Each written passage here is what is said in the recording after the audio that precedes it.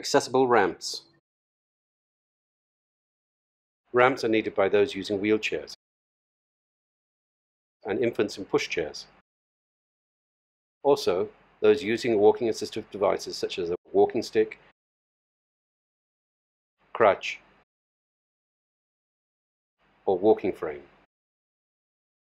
Also, those with permanent physical conditions which prevent them from using steps such as one-side paralysis, leg brace, or artificial limbs, etc. Even some temporary conditions make ramps important. These include pregnancy, an ailment causing temporary weakness, such as asthma or dialysis, and those with temporary physical disablement due to leg casts, etc.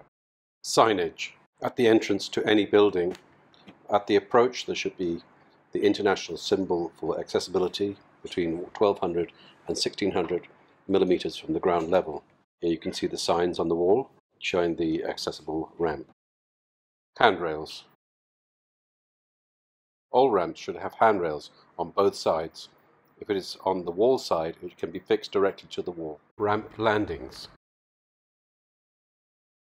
At the top and the bottom of any ramp, there should be a clear area, a landing, where the wheelchair user can maneuver onto the ramp or off the ramp. The minimum dimension is 1500 by 1500. Tactile tiles, TGSI. Attention or warning tile, a pattern of 36 raised dots 5 mm high. These should be placed 300 mm from the beginning and the end of each ramp. Here you can see the guiding tiles or directional tiles. There are 4 lines on a tile, 300 by 300 tile, and again they're raised by 5 mm, and this guides people with visual impairment in the direction that they need to go. Ramp width. The width of the ramp varies according to the rise. The minimum width is 1.2 meters, but it increases at 750 mm rise to a width of 1.5 meters, and at 3 meters rise to 1.8 meters. Handrail dimensions. Handrails should be provided at 2 heights. The upper rail should be at a nominal height of 900 mm or between 850 and 950 mm. The lower handrail should be at a nominal height of 700 mm or between 650 to 750 mm. The handrails must extend 300 mm beyond either end of the ramp. Ramp gradient or angle. The maximum gradient or angle for any ramp is 1:12 or 4.8 degrees. A ramp with a rise greater than 750 mm must have a lower gradient of 1:15, which is 3.8 degrees. Ramp surface. A ramp surface should be non-slip in material with water drainage. Raised traction tiling. The use of raised traction tiling is specifically not allowed. Landings in front of doors.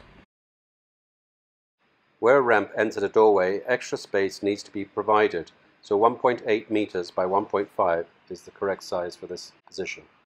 Freestanding ramp. Where a ramp is freestanding, it still requires handrails on both sides. Corner landing. Any ramp that has a corner landing will require the landing space to be 1.5 by 1.5 meters as a minimum. Ramp with intermediate landing. The intermediate ramp landing provides a resting place for the wheelchair user and allows other pedestrians to pass easily. Ramp door clearance. Where a ramp enters a doorway, the clearance of 1.8 meters can be provided by recessing the doorway. Advanced certificate courses are available. Please go to our website and see further details.